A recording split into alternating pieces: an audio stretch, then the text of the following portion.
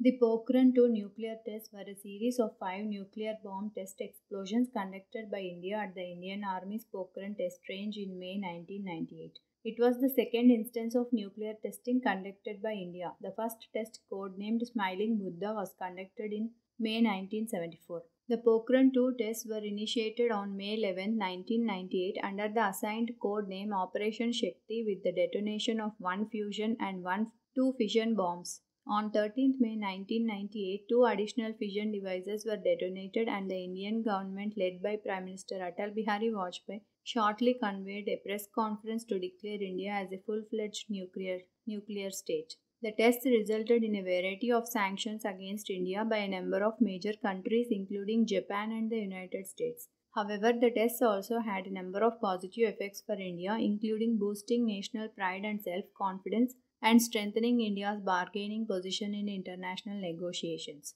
On May 11, 2023, India celebrated the 25th anniversary of the Pokhran 2 tests. The day was marked by a number of events, including a commemorative ceremony at the Pokhran Test Range, a public lecture by former Prime Minister Vajpayee, and a series of cultural events across the country. The 25th anniversary of the Pokhran 2 test is a significant event in Indian history. The test marked India's emergence as a nuclear power.